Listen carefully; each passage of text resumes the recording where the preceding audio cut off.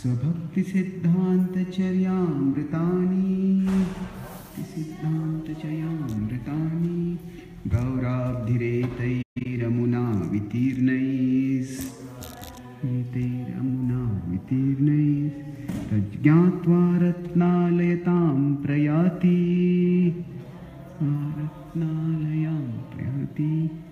संचार्य रामाभिधा भक्तमेघे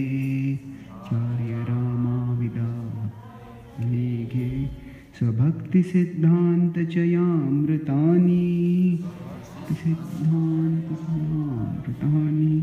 गौराब्धिरेतैरमुना वितीर्णैः तज्ज्ञात्वा रत्नालयतां प्रयाति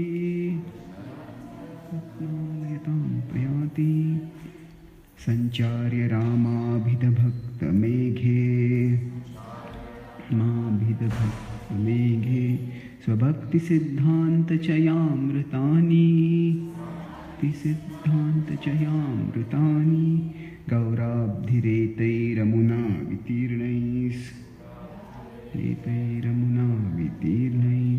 तज्ज्ञात्वा रत्नालयतां प्रयाति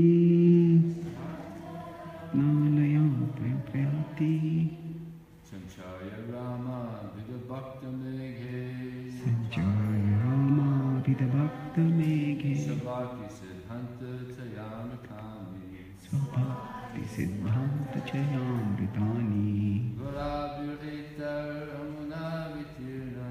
गौराब्धिरेतैरमुना वितीर्णैः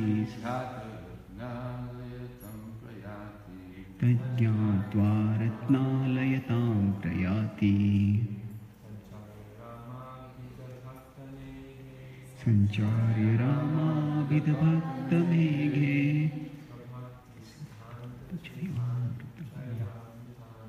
स्वभक्ति सिद्धांत चयामृतानि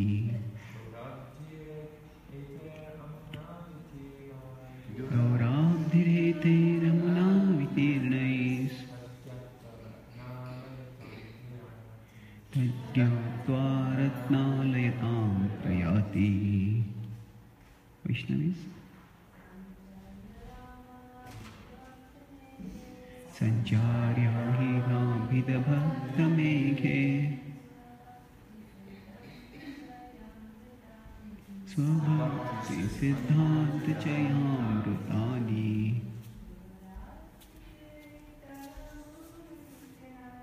गौराब्धिरेतैरमुना वितीर्णैः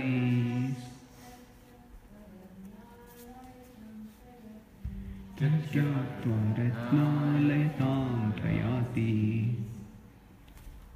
Anyone else? संचार्य रामाभिधभक्तमेघे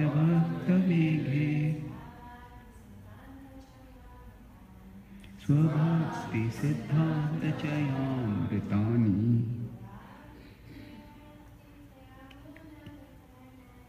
गौराब्धिरेतैरमुना वितीर्णैः तज्ज्ञात्वा रत्नालयतां प्रयाति. Sancharya, by empowering Ram Abhidha of the name Ram, Bhakta Meghe, in the cloud-like devotee, Swabhakti of his own devotional service, Siddhanta of conclusions, Chaya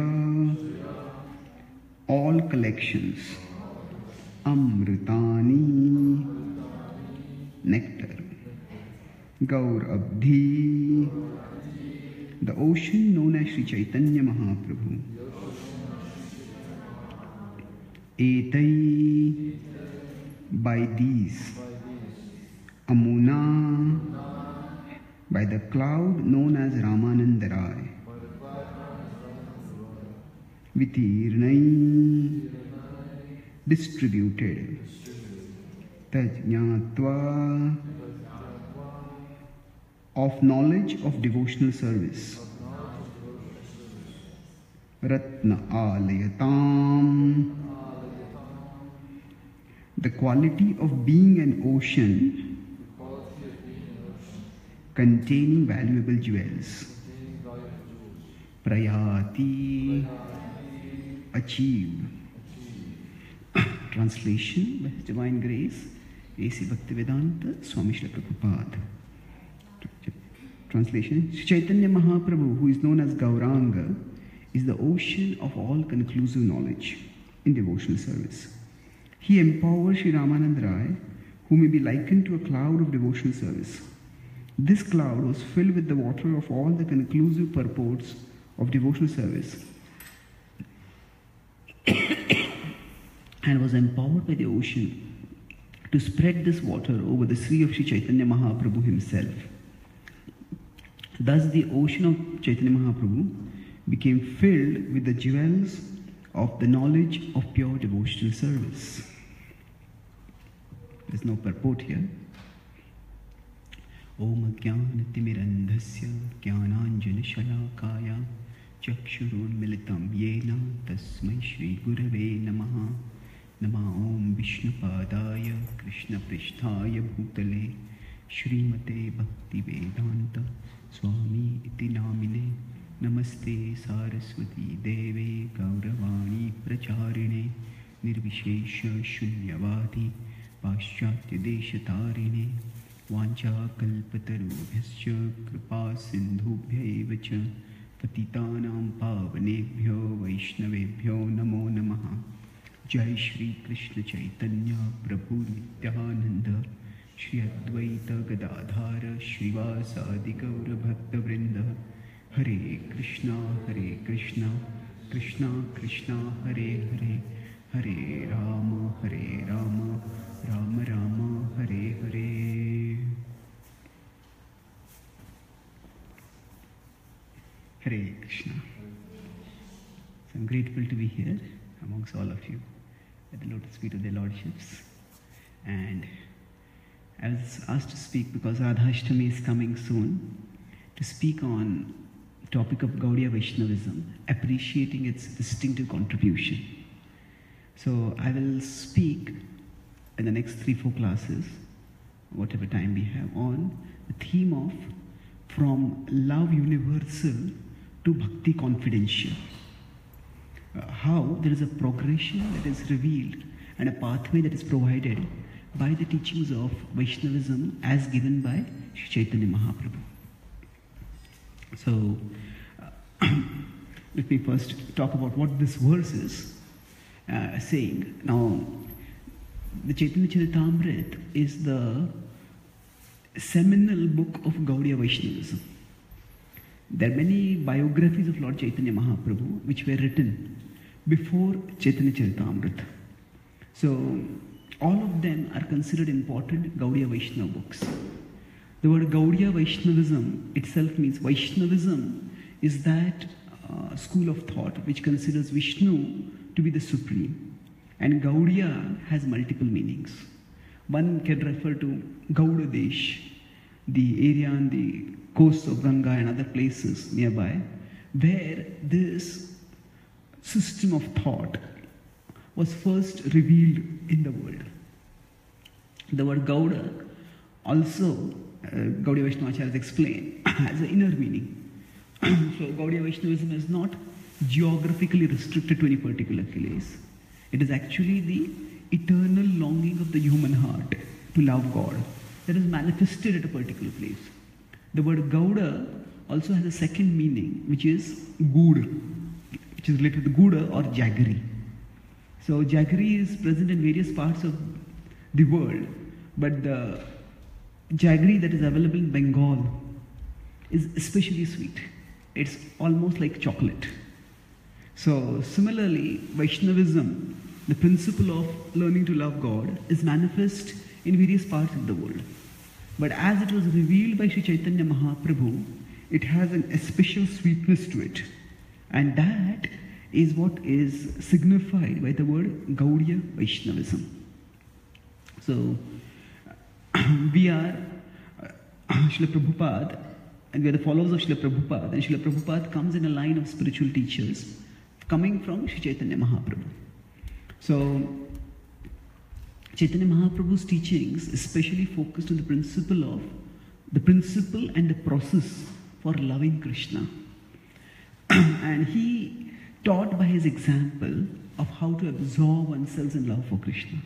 And he taught philosophically also how this is the conclusion of all the philosophy that is given in the Vedic literature.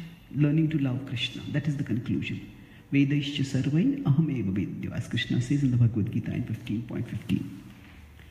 Now, after Chaitanya Mahaprabhu departed, he himself did not write many books. His primary legacy was the Shikshastakam. So after he departed, the literary legacy came in two forms. One was the philosophical books that were written by the Goswamis in Vrindavan. They were written mostly in Sanskrit. And they were written to establish Gaudiya Vaishnavism's respectability among the Brahminical community in Vrindavan and North India at large. So these were books in Sanskrit, and they were books about philosophy. They focused primarily on Krishna Leela or on Krishna Tattva, Bhakti Tattva. And there were books which were written by the followers of Chaitanya Mahaprabhu in Bengal itself, which were primarily biographical. And they were in the vernacular language, Bengali. And these focus primarily on keeping alive the memory of the wonderful pastimes that Lord Chaitanya had performed just recently. So these two branches of literary legacy developed quite distinctively. One was biographical and vernacular, Bengali, and mostly the pastimes of Lord Chaitanya. And the other was philosophical and Sanskritic. Sanskrit has been the language of the intellectual elite in India. And Chaitanya Charitamrita is the book that brings these two literary legacies together in one masterpiece that is both biographical and theological. So, Krishnadas Kaviraj Goswami was born and brought up in Bengal, and he was steeped in Chaitanya Leela throughout his life. And then eventually he was instructed by Lord Nityananda Prabhu in a dream to go to Vrindavan. And there he studied under Goswamis, assimilated the philosophy, and he wrote the Chaitanya Charitamrita, which is externally, it might seem to be just like a biography, but it is much, much more than a biography. It is actually a book of theology in the genre of a biography. So that means he used the events chronologically in Chaitanya Charitamrita, but at the same time, whenever any philosophical discussion happens, he zooms in on it and elaborately describes the discussion. And through that, he expounds the teachings of Lord Chaitanya Mahaprabhu also. So because both these literary legacies, the biographical and the theological, were combined in one book, Chaitanya Charitamrita, by Sri Krishnadas Kaviraj Goswami. So after this book was written, this book, Chaitanya Charitamrita, became like the final word for understanding Gaudiya Vaishnavism. Of course, other books are important, but this is a single book which, in a fairly comprehensive way, gives us both the pastimes and the philosophy of Chaitanya Mahaprabhu. And among the various philosophical conversations that Chaitanya Mahaprabhu had, the most elevated in terms of the concept of discussion is what we are discussing today. This is the 8th chapter of the Madhya Leela, where Lord Chaitanya Mahaprabhu has discussions with one of his most intimate associates, Ramananda Rai. And the nature of this discussion is quite distinctive. God is the wisest of all people. One of his opulences is knowledge. It's not that just God is more knowledgeable than everyone else. Rather, God is the source of the knowledge of everyone else. It is not that, there are 100 people and the 100th person knows more than everyone else. But the other 99 people also can know more, and one of them can know more, that person can become the top. God is not like that. God doesn't just know more than everyone else. God is the source of the knowledge of everyone else. So, buddhimatam asmi. Krishna says, I am the intelligence of the intelligence. Mattah smitirgyanam apohanam chet. I who give knowledge to everyone. Now, this same God, who is the source of the knowledge for everyone, he is in this particular conversation not the transmitter of knowledge, but the receiver of knowledge. In fact, there are several very significant discussions on philosophy and theology that Lord Chaitanya has with his associates. And all of them are put together by Srila Prabhupada in his book, The Teachings of Lord Chaitanya. So there is the conversation with Sarvam Bhattacharya, which chronologically has already happened, the 6th chapter in the Madhya Leela. Then there is the discussion with Ramanand Rai. Then later on, there is from the 18th, 19th to 24th, 25th chapters in this very Adilla. There is the instruction to Rupa Goswami, instruction to Sanatana Goswami, and there is the instruction to, there is the conversion of Prakashanand Saraswati. Now all these are philosophical discussions, but in all of them, Lord Chaitanya is the speaker. This is the only conversation in which Lord Chaitanya is the hearer. And how is this? That Lord Chaitanya is revealing the highest truths when he himself is the highest truth and he is the knower of the highest truths.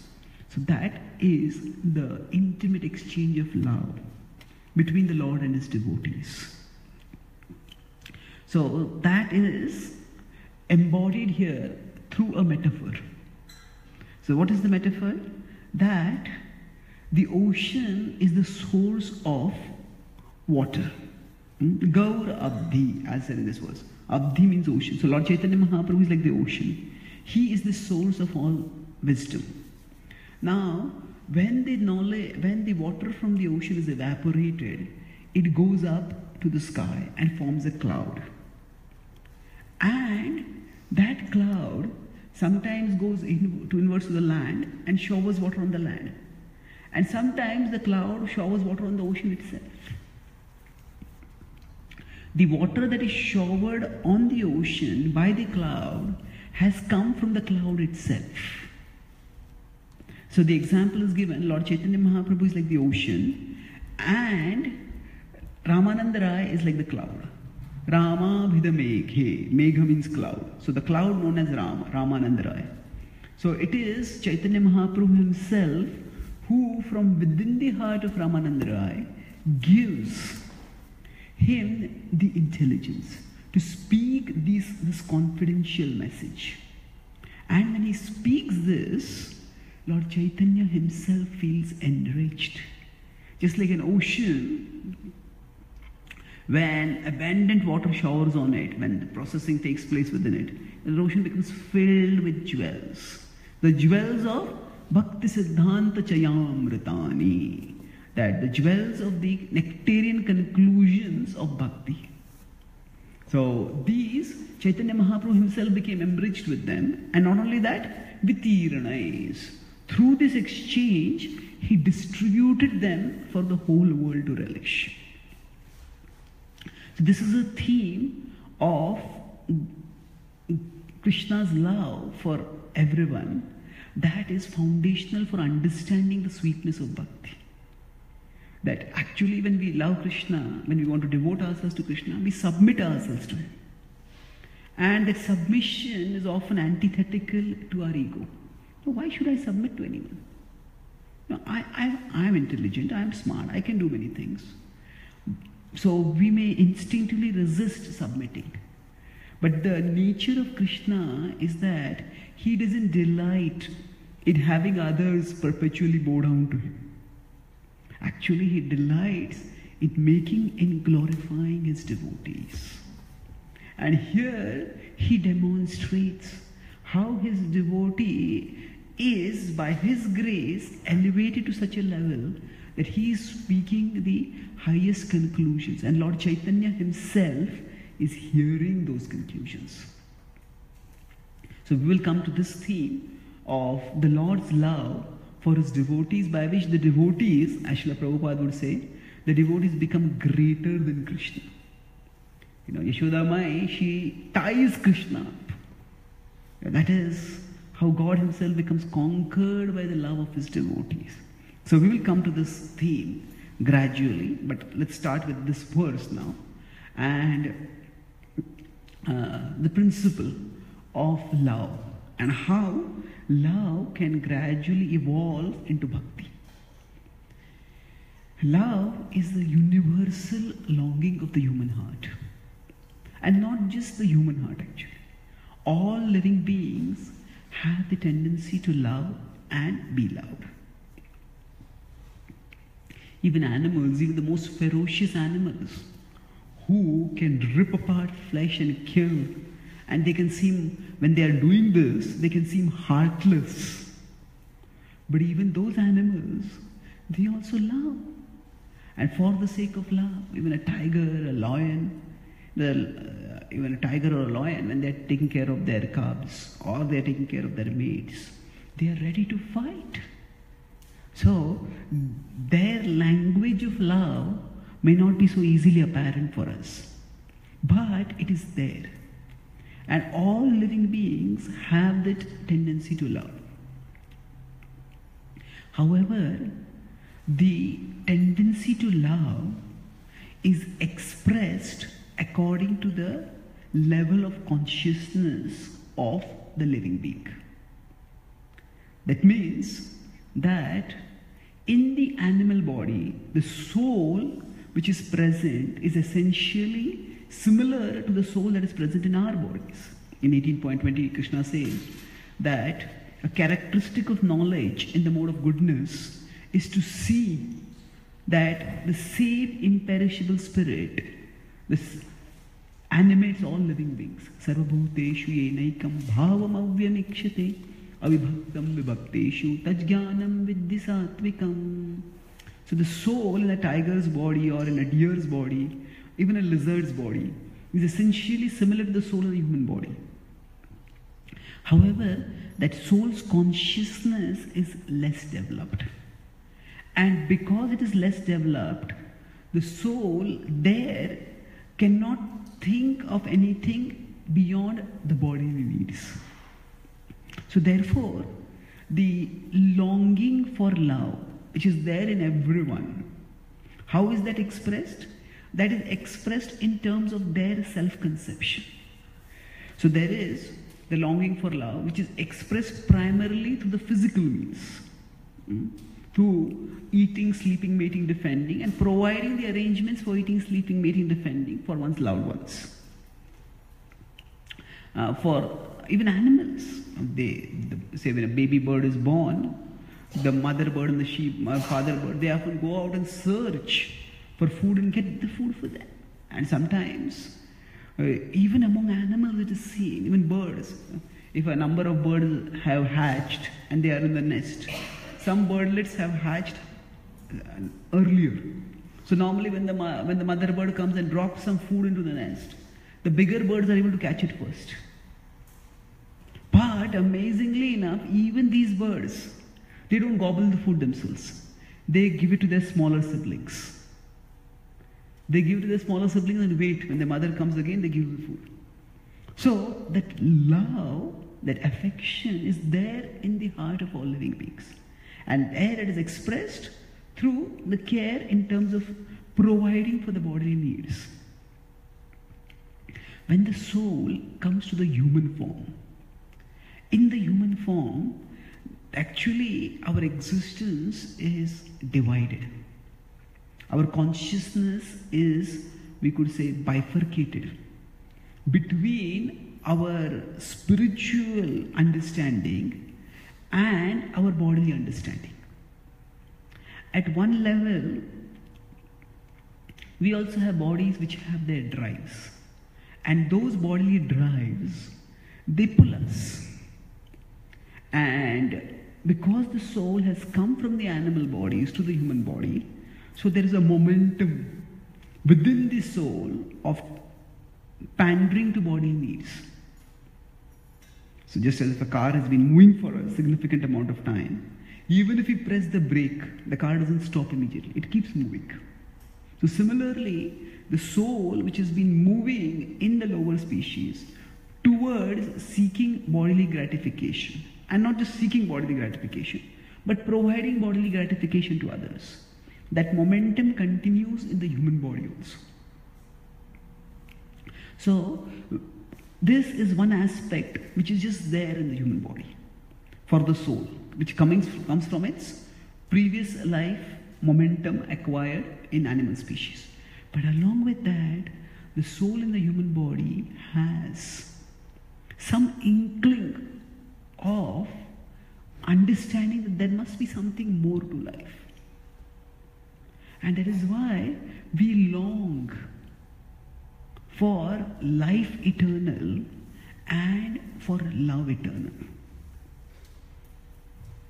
All living beings, they struggle against death.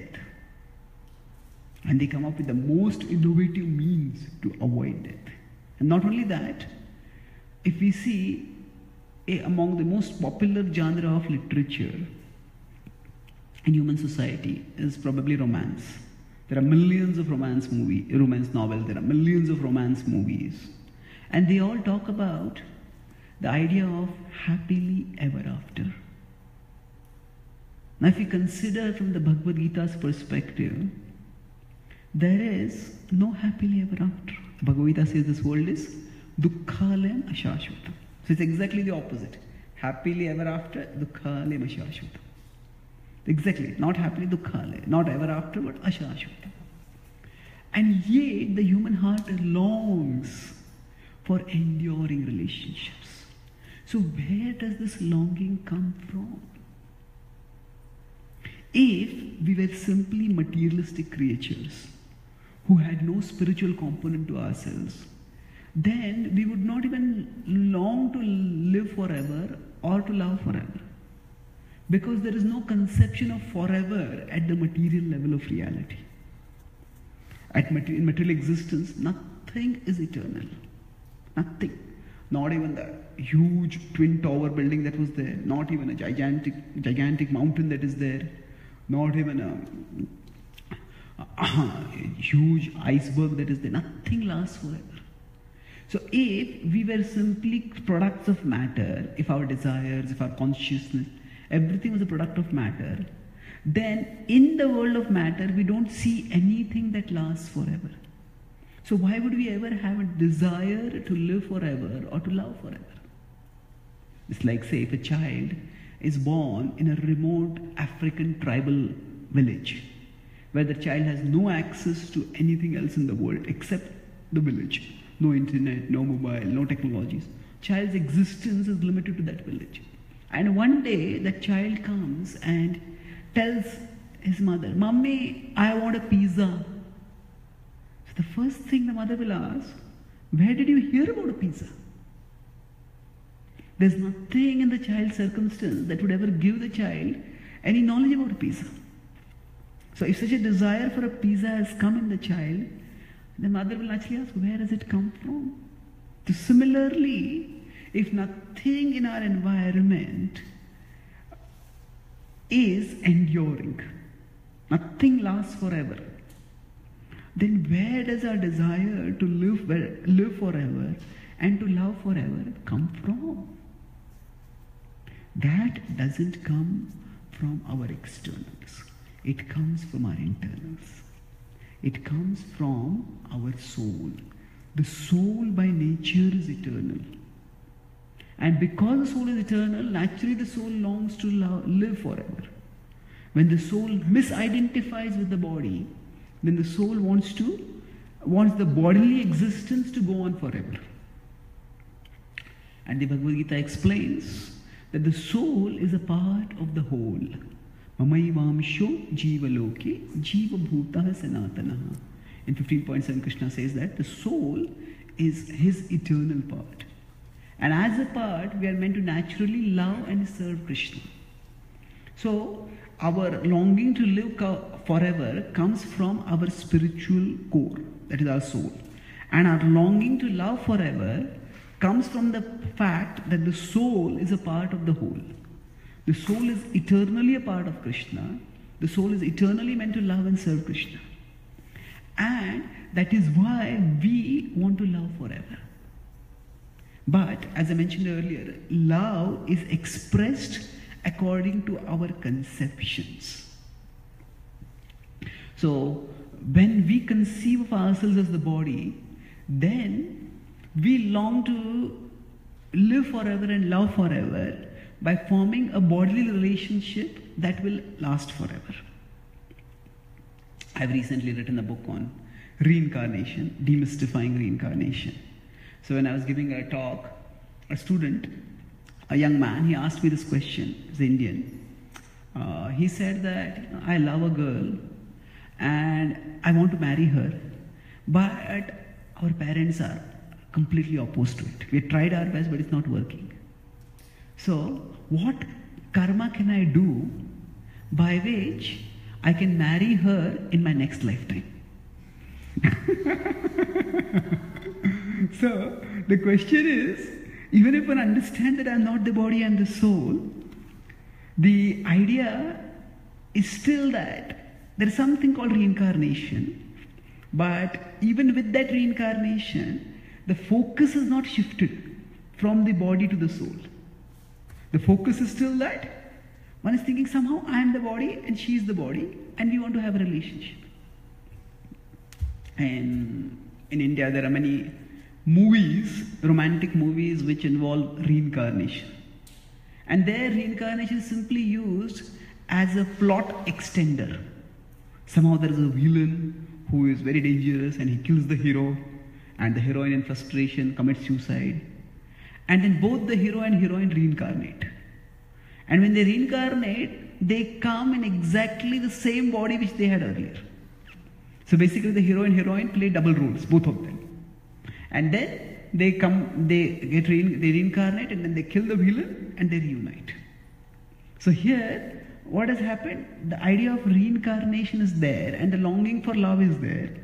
But the longing for love, even if one understands reincarnation, is expressed still at the bodily level. Because one's understanding is at the level of the body. So in my answer I explained that we are all individual souls. And as souls, we have a vertical relationship with Krishna, which is eternal. And we have horizontal relationship with others in this world.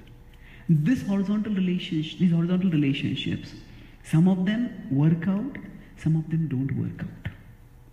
That is just by the kind of past karma that we have done, by the kind of past karma the other person has done.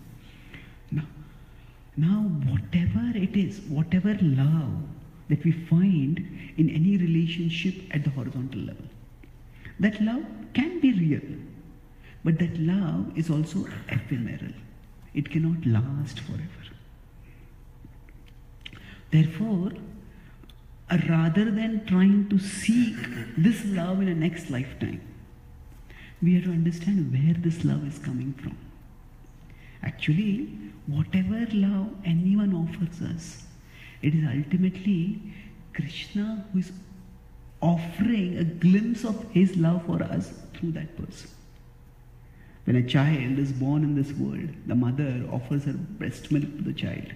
It's a very intimate act of love. So the mother's love for the child is genuine. At the same time, is it only the mother's love for the child? The mother, when she gave birth to a child, she did not do anything special by which her breast would secrete milk. The same God who sent a child through her womb into the world also arranged for milk to be there in her breast so that she could nourish that child. So the mother's love is real. At the same time, it is not the ultimate love. It is God who is expressing that love through the mother. In the 4th canto of Srimad Bhagavatam, there is the story of Dhruva Maharaj. And Dhruva Maharaj's mother is a very saintly lady, but she is the less favored queen of the father of Dhruva Maharaj.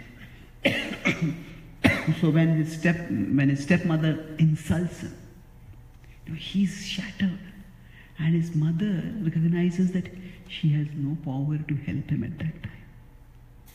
So she tells her child, her son, that whatever love I can offer you, Lord Vishnu can offer you millions of times more love. Millions of times more love than what millions of mothers like me can offer, can be offered by Lord Vishnu. Therefore, at this time, you take shelter of the Lord. So now this indicates two things. First is that she, actually for a mother who has nourished the child, who in the early stages, among all species, in the human species, probably among the few species where the newborn is totally dependent on the parents and totally dependent for a very long time. So the bond that is formed between the mother and the child by the arrangement of nature is very close, very intimate. And yet Suniti, the mother of Dhruva, is recognizing that she is not the ultimate object of her son's love. She sees herself as a director. I have offered you my love, but there is more love that is to be offered by the Lord. What this means is that firstly, as I said, the first point is the horizontal relationships are meant to prompt us towards the vertical relationship. Whatever relationship we form in the world, whatever love we experience in this world, the ideal situation is in that love we inspire each other to move towards Krishna's love. And also, the love in this world is not false. If the love in this world were false, if it were simply zero, then when she's saying that Vishnu can offer you millions of times more love, now millions of times of zero is still zero. So the love in this world is not false, it is real, but it is ephemeral, it is temporary, it cannot last forever. It cannot satisfy fully the human heart's longing for love. So the process of Bhakti Yoga is the process by which we learn to direct our innate loving propensity towards Krishna. So by our very nature, we long to love. And based on our understanding of ourselves, we direct that love in various ways. So in human form, as long as we think of ourselves as the body, we direct that love at the bodily level towards others. By spiritual knowledge, we understand that this love is meant to be directed towards the Lord. And this process by which we direct that love, that process is the process of Bhakti Yoga. So this process enables us to spiritualize our loving propensity, to direct it towards Krishna and to find lasting fulfillment therein.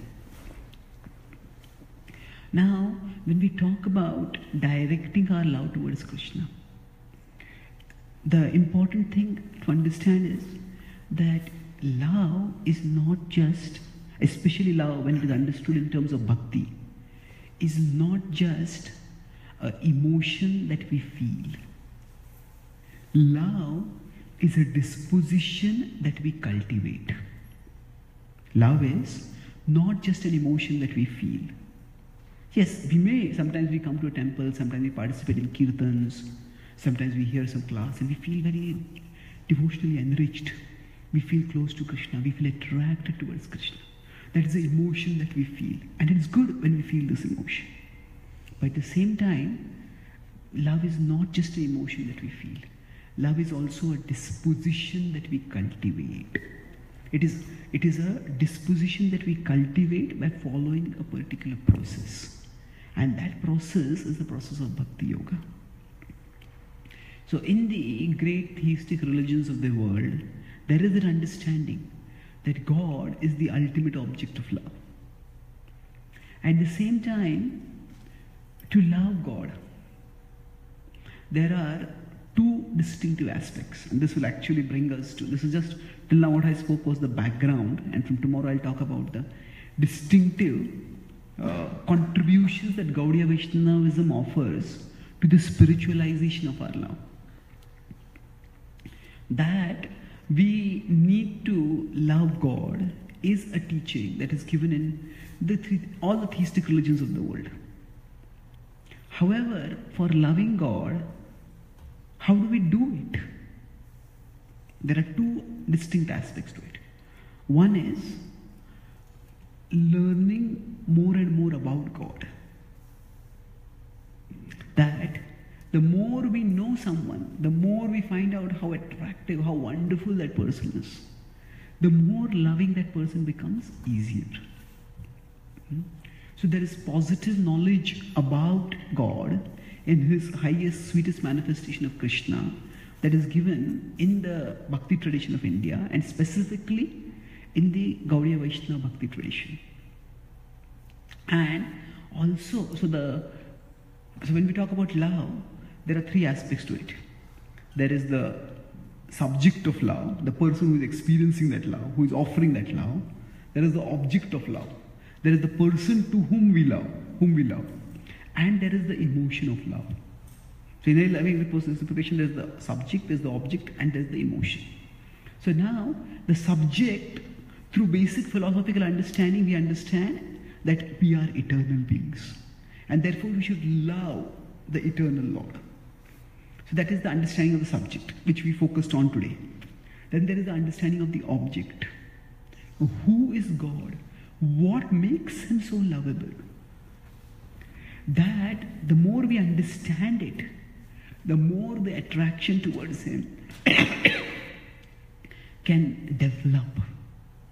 So that knowledge about Krishna, and knowledge, we'll talk about two aspects of the knowledge of Krishna's greatness and knowledge of Krishna's sweetness. How both of them contribute to increasing our attraction towards him. And secondly, thirdly, the first is the subject of love, that is we ourselves. The second is the object of love, that is God, Krishna. And the third is the emotion of love, Bhakti. So how is that developed? There is a process by which love can be developed. And that process is what Bhakti Yoga is about. And this process is most systematically delineated in the Gaudiya Vaishnava tradition. And the various stages through which love can develop. The spiritualization of human emotions. First, the spiritual education of human emotions and the spiritual elevation of human emotions. Both of this is provided in the Gaudiya Vaishnava tradition. And there is the concept of rasa, which will be the focus of our fourth class, which is the distinctive contribution of the Gaudiya Vaishnava tradition to Vaishnava tradition also. So I'll talk about all this, but just this point about cultivation, which I'll mention briefly and I'll elaborate later. So the idea that love or bhakti is an emotion to be cultivated. This is foundational for sadhana bhakti. Sadhana bhakti is the process where we practice bhakti as a discipline. People often talk about, say, I fell in love with someone. In movies, in novels, they talk about a hero and a heroine. They see each other, and they see each other. They feel as if electric current has passed through their body, and they feel they're attracted to each other. They say we fell in love. Now, when they talk about falling in love, what does it mean? When we fall, it's not intentional. If I slip and I fall, it's just automatic. So initially, there may be an overwhelming attraction, which is there. But if that alone is the basis of the relationship, then just as people fall in love, after some time they will fall out of love. Initially, when they find the other person very attractive, they fall in love. But after they come closer, they find that this person has so many other attributes also which I don't like. Then involuntarily they fall in love, and involuntarily they fall out of love. So there is the voluntary intention that is required. Okay, if I decide to form a relationship with someone, even if I see that the person has some qualities that are not so attractive, but I'll focus on the attractive aspects and I will commit myself to the relationship. Only then the relationship will grow. So similarly, this principle of, so love is an emotion, but love is also a decision. This is the person with whom I have decided to form a relationship, so I am going to commit myself to this relationship no matter what happens. So similarly, Bhakti Yoga is a process which requires the decision, the dedication, the commitment to practice. So sometimes we feel attracted to Krishna, sometimes we may not feel attracted to Krishna. But by the steady practice of bhakti, that attraction to him will awaken. And that knowledge of how love for Krishna can develop and how all dharma, all principles of religion that are talked about both in the world's religions as well as in the Vedic tradition, all of them culminate in the process of bhakti, which culminates in prema, pure love for Krishna. That is the subject of the conversation between Sri Chaitanya Mahaprabhu and Sri Ramananda Rai. And that we will discuss in our future talks. So I'll summarize and then we can have a few questions or comments if there are any. So I spoke today about the evolution from love universal to bhakti confidential. Started by, in this words, how first I talked about the principle of that God, who is the source of all knowledge, is now becoming the receiver of knowledge. Just as the ocean has all water, but it gives water to the cloud and it gets back the water. So like that, Lord Chaitanya gives knowledge to Ramananda and receives that knowledge. And in that, he feels enriched. He becomes delighted. This is the sweetness of Lord Chaitanya, of the Lord, that he makes the devotee greater than himself. And we talk about love, which is expressed at its highest in the reciprocation between Lord and his devotees. That love is present in all living beings. Even animals, birds, express their love for their siblings by offering the food brought by their parents to their younger siblings. Now, in the animal kingdom, the love is expressed primarily by seeking and providing the needs of the body, eating, sleeping, mating, defending. In the human form also, our love often gets expressed in these directions. But because we are souls with a developed consciousness, we also long to love forever, live forever and love forever. And this forever, it is not fulfilled at the material level. Nothing in the world of matter is eternal. And where this forever has come from, if we ask that question, we can point to our spiritual core. Just as a mother asks, where does a tribal child get the desire for a pizza?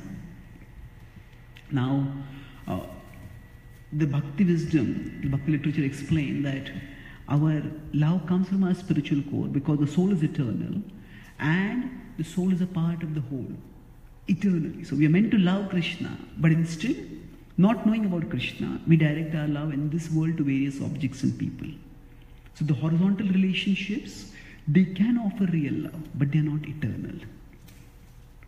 So if we don't have proper spiritual knowledge, then we try to eternalize the horizontal relationships, as is depicted in romantic movies about reincarnation. But we need to spiritualize that love if we want to eternalize it. So as Dhruv Maharaj's mother said that, the love that I offer you, millions of times more Lord Vishnu can offer. That means, what is she doing? The love in the horizontal relationship is real. But she's saying this is meant to direct us toward the love in our vertical relationship with Krishna. And all the religions of the world, theistic religions, talk about making God the ultimate object of love. Now in love, there is the subject, there is the object, and there is the emotion. So the Bhakti literature explained that the subject is actually eternal spiritual being, the soul. And then the object, God, is an all-attractive, all-loving Supreme Person. That's what Lord Chaitanya Mahaprabhu, his beauty, his sweetness will be revealed by Lord Chaitanya Mahaprabhu. through this discussion. And there is the process of love. The process of emotion, bhakti is not just an emotion that we feel, it is also a disposition that we cultivate. So just as people may fall in love and then fall out of love, both is involuntary, but to have a committed relationship, one has to have a voluntary intention and dedication. So by similarly cultivating that voluntary intention and dedication to direct our love towards Krishna, we can also experience the supreme enrichment of the heart that comes when it becomes lovingly connected with Krishna. So thank you very much. Hare Krishna. Hare Krishna. So are there any comments or questions? Yes, Prabhu. Thank you, Prabhu. You were speaking about the horizontal relationships in contrast to our vertical relationship. I was just wondering, does horizontal relationships refer only to material relationships? For example, wouldn't the relationship with the spiritual master be a vertical relationship? Yeah, good question. So, is our relationship with the spiritual master a vertical relationship or is it a horizontal relationship? It is a vertical relationship in the sense that the spiritual master represents Krishna. And the spiritual master guides us to love Krishna. At the same time, it is not... So in practice, in this world, we do have to have a reverential mode of relationship with the spiritual master. So the spiritual master trains us to love Krishna. And so that's in practice. Now if you consider in principle, the spiritual master is not Krishna. We have an eternal relationship with the spiritual master. At the same time, the spiritual master alone is not the eternal object of love. So Srila Prabhupada in an intimate conversation once said that, when you return to the spiritual world, I will introduce you to Krishna. And Krishna will be the object of your love. That doesn't mean we neglect the spiritual master. So, yes, we could say the relationship with the spiritual master is also a part of the vertical relationship with Krishna. At the same time, it is the relationship with Krishna that is eternal, in the sense that Krishna is the eternal longing of our heart. So no jiva, the spiritual master is extraordinarily empowered jiva, but no jiva can replace Krishna. In fact, in many schools, in many monistic schools of thought, actually it is the relationship with the spiritual master which is itself eternalized and absolutized. And then the guru is thought of as God, which is not the Vaishnava understanding. So we do respect the spiritual master, and that relationship is vertical in the sense that we all want to love Krishna. And the spiritual master guides us towards loving Krishna. But at the same time, the spiritual master is not a substitute for Krishna. We have in our own tradition the example of Shyamanand Pandit and Rasikananda Thakur. Shyamanand Pandit was the spiritual master and Rasikananda Thakur was his disciple. And both of them were exalted Vaishnavas. And eventually, when both of them, they would travel in Bengal, Orissa, and they would give talks together. And after that, people would come, they would be inspired for initiation, and both of them would give initiation together. Some of them would take from Shyamanand Pandit, some of them would take from Rasikananda Thakur. So, ultimately, the Prabhupada explained the spiritual master is a person, but the spiritual master is not just a person. The spiritual master is a principle. That means the spiritual master is a person who infuses in our heart the principle of loving Krishna. Who gives, so whoever inspires us to love Krishna, whoever inspires us most to develop the vertical relationship with Krishna, that is the spiritual master. Okay? Thank you. Yes, sir? Thank you, Prabhu. Just a reflection, I was appreciating the description of how even the tiger has a loving propensity. I was reminded of this preface to the Nectar of Devotion. And Srila Prabhupada says a couple of really nice things. He says, our loving propensity expands just as a vibration of light or air expands, but we do not know where it ends. The Nectar of Devotion teaches us the science of loving every one of the living entities perfectly by the easy method of loving Krishna. We have failed to create peace and harmony in human society even by such great attempts as the United Nations because we do not know the right method.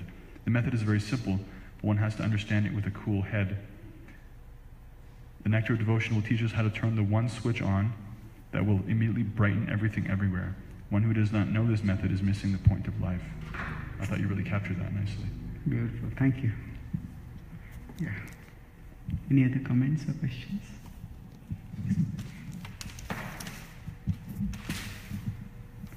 I don't think I can have articulated the thoughts properly in my mind, but this is what's coming at the moment. Mistrust and fear of God. How can this you say the Bhakti process, it helps to develop that love for God, but there's that mistrust and fear. So how does the process work to diminish or remove those feelings? Okay. So if we have mistrust or fear for God, how does the process of bhakti diminish that? Or how does it work in this situation? Bhaktivinoda Thakur, in his Chaitanya Shikshamrit, talks that there are 4 levels at which people may approach God: fear, desire, duty, and love. And in the Bible also it is said that fear of God is the beginning of wisdom. It's not the end, it is the beginning. So fear in itself is not a bad thing. There is healthy fear and there is unhealthy fear. So if you understand that God is far, far greater than us, He is the ultimate controller, and therefore we need to, it's not fear in the sense of terror, that God may do something terrible. Rather, fear in the sense that ultimately for a devotee, the fear is, I don't want to displease Krishna. That is the fear in the process of bhakti. I don't want to make Krishna unhappy. I don't want to make Krishna angry. Just like if you consider a child. If the parents are good and the parents want a child to go on a right track, and if somehow the child, because of mischievousness, tends to do something wrong, and the fear, my parents will be angry, that will protect the child from doing wrong. So if fear of God curbs us from doing wrong things, then that fear is good. So in general, especially depending on the modes we are in, so there is mode of ignorance, mode of passion, mode of goodness, and transcendence. So we could roughly correlate these 4 levels with these 4 levels of consciousness. In ignorance, there is fear. So when we don't know much about God, we are afraid.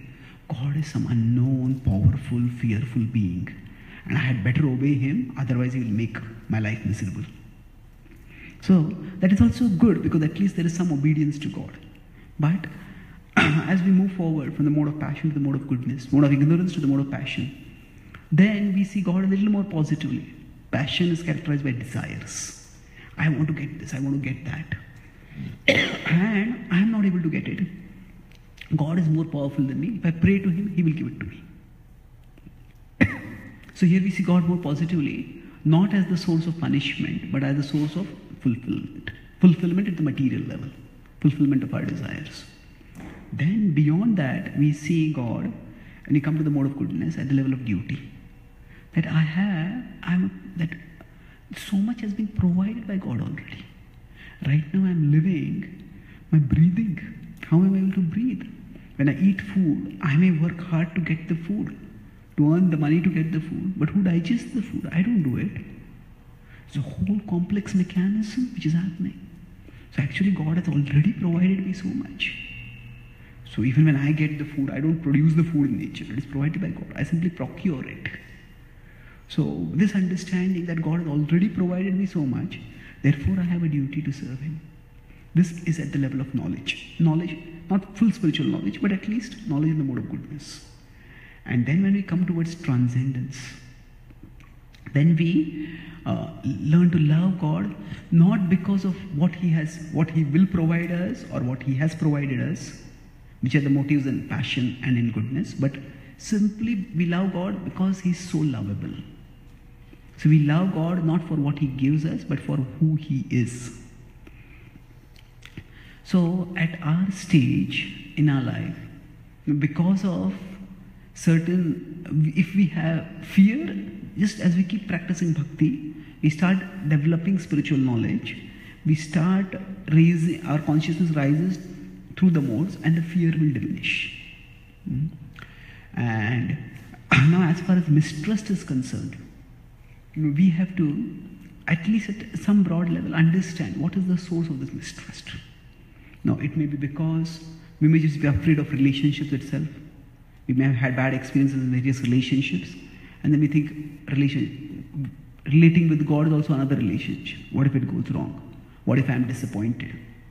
It could be that, or it could be just some misunderstanding of God's greatness, because of which we counted on God to help us in a particular situation and He did not help us. Then we may feel that what is the use of relating with God? This is where philosophy is very important. The process of bhakti, we often expect God to help us by giving us release from problems. Krishna, I have this problem, please release me from it. And if He releases us, then we say, yes, Krishna is good.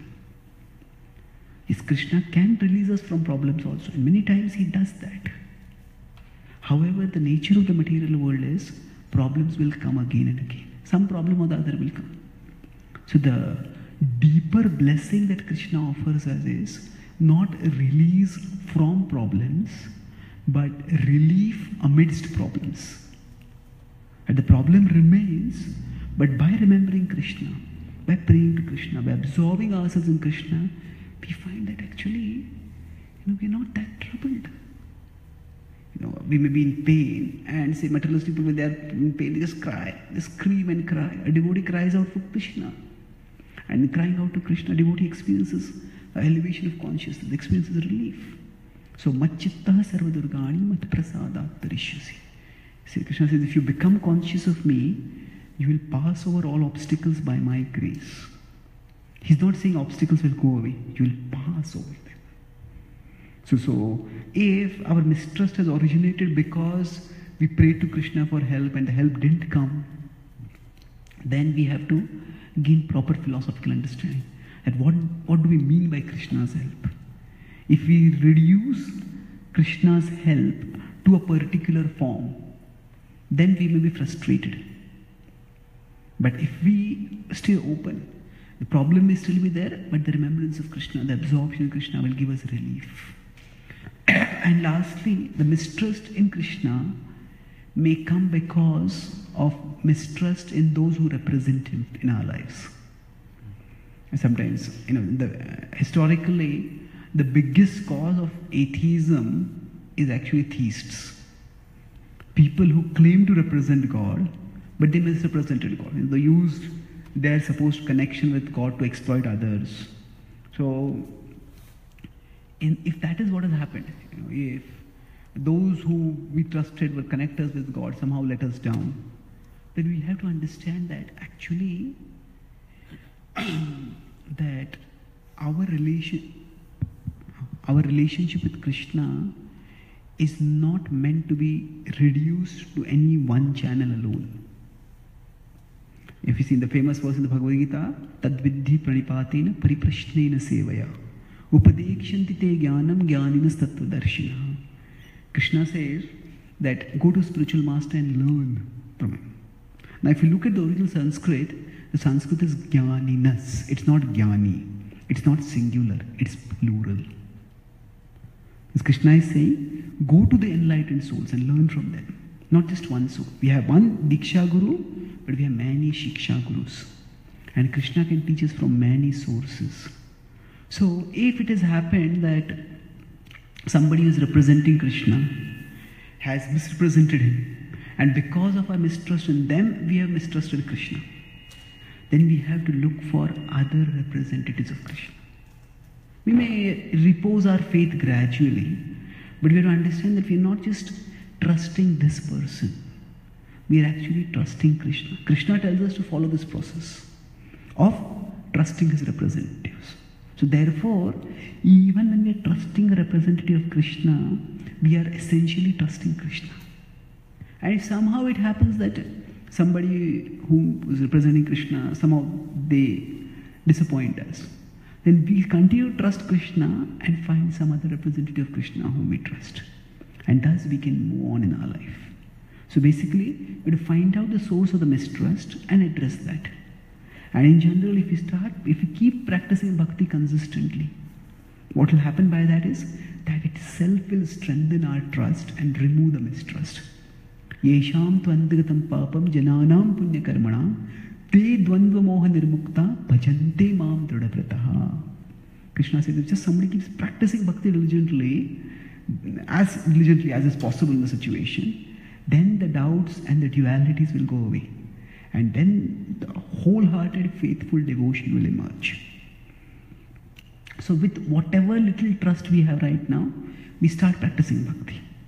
And gradually that trust will increase and the mistrust and the fear will get sidelined. Does it answer your question? Thank you.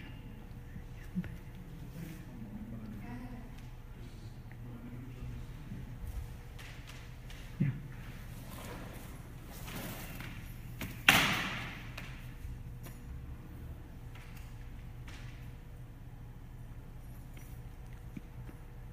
Thanks, Boo. So everyone wants to experience love in the material world, and sometimes we hear from Srila Prabhupada that he said there is no love in this world. So how can we understand that statement with understanding that there is a level of love? Yeah. So sometimes we hear from Srila Prabhupada that there's no love in this world. Yes. Actually, scripture, if we see, when it is taking one angle, and not a scripture, even Srila Prabhupada, when they are taking one perspective, they focus on that one perspective. And then other times, they give another perspective also. So for example, Prabhupada many times says that there is no happiness in the material world. But then Prabhupada also quotes the nectar of devotion. He talks about various levels of happiness. And he says that happiness in the earth, thousands of times more than that is the happiness in the heavens. Then thousands of times more than that is the happiness in Brahmaloka. Thousands of times more is the happiness in the Brahmajyoti. And thousands of times more happiness is there in the spiritual world. So now again this hierarchy indicates that there is some happiness here. Or even now Radhashtaka is coming, we have this beautiful Radhika Ashtakam, where is a Vishwavandya. It says how there are various levels of beauties. There are beautiful women in this world. There are the Apsaras in the spiritual, in the heavens. Then there are the goddesses of fortune. And then there are gopis. And then there is Radharani, whose beauty, whose qualities are far, far more than everyone else's. So again there is a hierarchy over here. So the point is, and if we consider philosophically also, Krishna says in the whole chapter Vibhuti Yoga, 10.41, it gives the principle, but the whole 10th chapter is Vibhuti Yoga, which says that Yad Yad Vibhuti Matsatvam Shrimadurjitam Evava Tattadevava Gachatvam Mamatejamsha Sambhava. That whatever is attractive in this world, it manifests a spark of Krishna's splendor. So that means there are attractive things in this world. Krishna, if it's manifesting a spark, the spark is not the whole, but the spark is real. And the spark cannot provide us the satisfaction that the whole can provide. But if it is a spark coming from the whole, if it is manifesting a spark of the whole, that means it also has attractiveness. So the Bhagavad Gita does not reject in that sense that there are attractive things in this world. And naturally attractive things, they evoke attraction. And attraction is a form of love.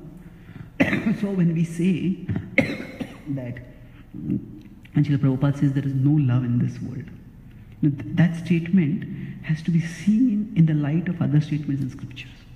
So basically there is the idea that the love in this world itself is the ultimate. That's what people think. I know, that's all. People are so enamored by that fascination with love. So then it is it's nothing. Nothing to be so excited about. So there is a word. So what applies for love also applies for happiness. Because in love we get happiness. But there is one verse in Prahlad Maharaj's prayers to Nrsimhadev which reconciles both. So he says, Kutra Shisha Shruti Sukham Mrigatrishni Rupa Kvedam Kalevaram Ashesha Rujam Viroha Nirvidyatena tu Jano Yadapi Dividwan Kamanalam Madhulavai Shamayan Durapai. So he says, Nrsimhadev is telling him, he's asking, what benediction do you want? And Prahlad says, my dear Lord, what benediction can I ask you in this world? Kutra Shruti Sukha Mrigatrishni Rupa. He says, actually happiness is something we only hear about in this world. But if we try to experience it, it is like a mirage. Mrigatrishni Rupa. And he says, then what about the body? You can get so much enjoyment through it. He says, the body, Kvedam Kalevaram Ashesha Rujam Virayoho. It's simply a breeding place for diseases. So then, Nirvidyatena tu Jano Yadapiti Vidwan. Despite this terrible, dreary reality, people are not able to give up the desire for worldly enjoyment. And not just ordinary people, even Vidwan, even wise people can't give it up. Why? Why is that? Kamanalam madhulavai shamayandurapai. That in fulfilling kama, in fulfilling desire, there is madhulavai. There is a drop of nectar. Lava is a fraction. Madhu is honey or nectar. And that shamayandurapai, it's almost irresistible to give up. So in the same verse, he's using two metaphors, which can seem contradictory. One is mirage, and the other is a drop of honey. So in a mirage, there is no water. In a drop of honey, there is a drop. So what is the reality? The mirage is not about the presence of happiness or the presence of love. The mirage is about the quantity of love or the quantity of happiness. No, when we are attracted to objects in this world, we think this will give me so much happiness. This relationship will give me so much love that I'll be satisfied. So the falsity is in terms of the mind's imagination. So sense pleasure is not imaginary. There is a little pleasure, madhulavai, when we engage in sense gratification. But what is the product of imagination is our conception of the quantity. We think there is so much pleasure over there. We think there is so much love over there. But then it turns out to be so little. So Srila Prabhupada also points towards this when he says that, the mother's love for a child is the nearest that we get to selfless love in this world. So in the book Second Chance, Srila Prabhupada writes that parents naturally feel affection for their children. And he says that such affection is natural and necessary, but it is not spiritual. So Prabhupada is not saying it is false. Mother, when parents take care of their children, when animals take care of their offsprings, that's natural. It's natural in the sense that it is produced by nature. It's necessary. The offspring would not be able to live without it, but it is itself not spiritual. So the statement that when Prabhupada said there's no love in this world, we have to see that in the light of other statements also. So there's no love in this world, like Prahlad saying it's mrigatrishni, it's a mirage. But then when we see, he also says madhulavai. Oh, there is a drop. So the mirage is in terms of the quantity. We think there is a lot over here which will make us happy, but what is actually there is very, very little. So as compared to the promise that is there, what we get is so little that is almost like nothing. This example is often given of this, that suppose somebody is in a desert and they are dying of water, and suddenly they see a helicopter coming along, and the helicopter has written W-A-T-E-R, and the helicopter lands. And then there's a person in uniform comes with a big jug of water. It's also written W-A-T-E-R. And this person moves a hand forward. And that person comes out, pours a big jug. And what comes out is one drop of water. And then that person just walks back to the helicopter and the helicopter flies away. He says, what? One drop? What is that going to do? It's almost like nothing. Isn't it? So, as compared to our longing and our imagination, the love and the happiness that we get in this world is like nothing. But in principle, a drop of water is still some water. So the attractiveness in this world, attractive objects in this world, do manifest a spark of Krishna's splendor. The Bhagavatam also says in the Chatushloki, what is Maya? Maya is to rite artham yat pratiyeta na pratiyet chatmi tad vidyad atmano maya yatha bhasu yatatama. To see things disconnected from Krishna. That is Maya. So when I see this drop and I think this alone will be enough for me, and that is Maya. And that to expose that this drop is not going to satisfy us, the Acharyas sometimes make, not just Acharyas, Shastras also make a rhetorical statement that there is no love in this world.